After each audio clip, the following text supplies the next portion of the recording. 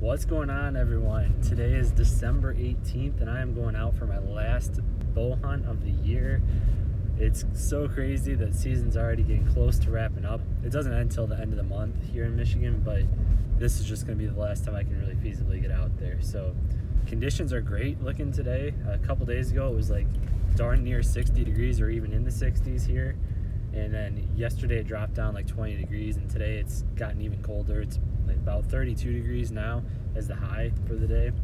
And over the night and into the morning we got about 2 or 3 inches of fresh snow. So I'm very excited having the fresh snow on the ground like that, good cool temperatures. It should be decent. It's about the best conditions I could get for this time of year. You never know with the late season. It can be a little trickier sometimes, but you know, I'm hopeful, optimistic. My dad's actually gonna meet me over at my cousin's, and we're gonna set up a pop-up line for him to go hunt in, and so we can both be out there together and just trying our luck, see what happens. It should be a pretty good time. I'm glad that my dad could go out there for this hunt. It should be pretty fun. So that's what we got going on. We got a 10-15 minute drive, then I'll be at this property and get things set.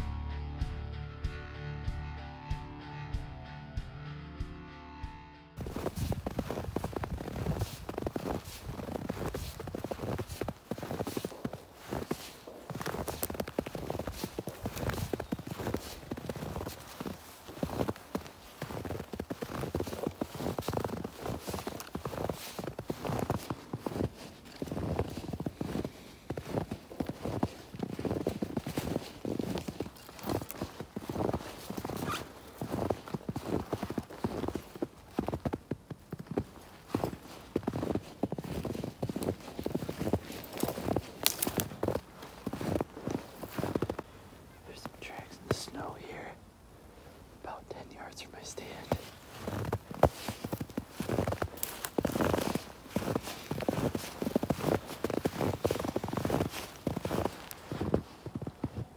Here we are.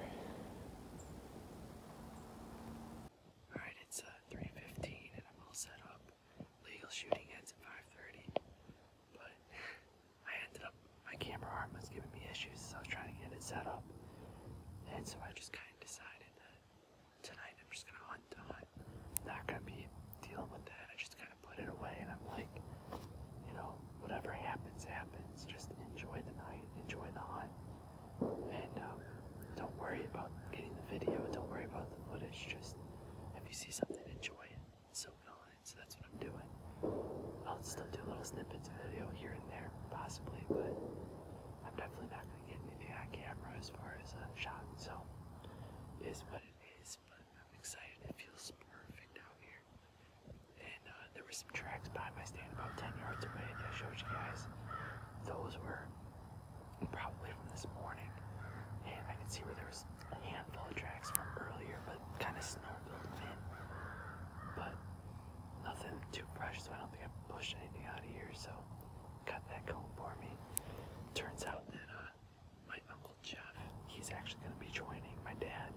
The two of them might sit in a ground blind together, or they might split up and one of them just sit on the ground or something. So a lot of guys out here, but it's a good time, have fun, and just enjoying it. The snow is beautiful. It's a winter wonderland out here, but feels like a really good night. Pretty calm night. So we'll see what happens. Just gonna settle in and enjoy the night.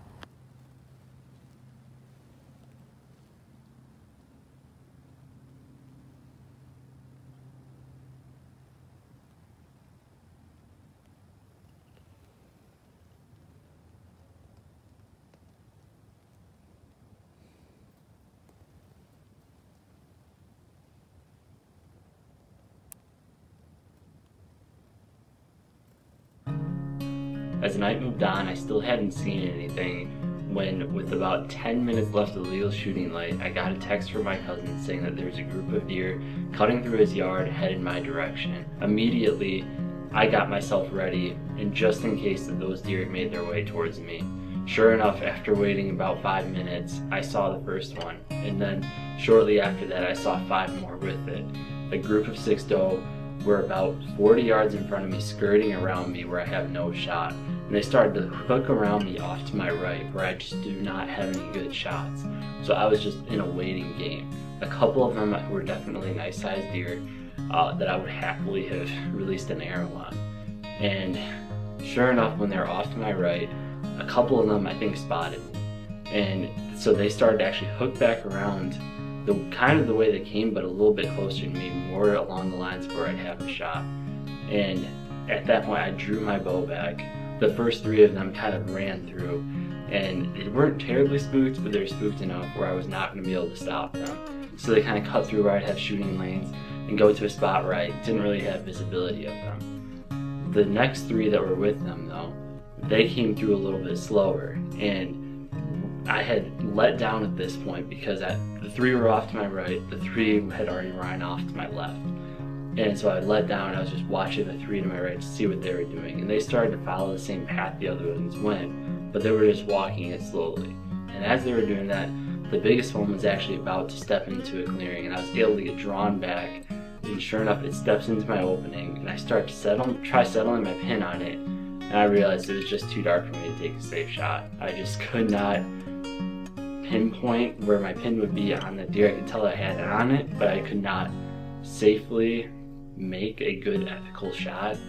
And so I had to decide to just let that opportunity pass because it just was not enough light where I was hunting. And it was definitely disappointing, and you know, I just ended up letting down, and those deer eventually just worked off and kind of wrapped up my season that way. It was a cool experience, a cool opportunity, and very close call, but it just didn't quite come together in the timing it needed to. But it was a great way to cap off the season. While I'm sad to see the 2021 season go, I still enjoyed every second of it, and I'm really excited to see what the 2022 season will bring.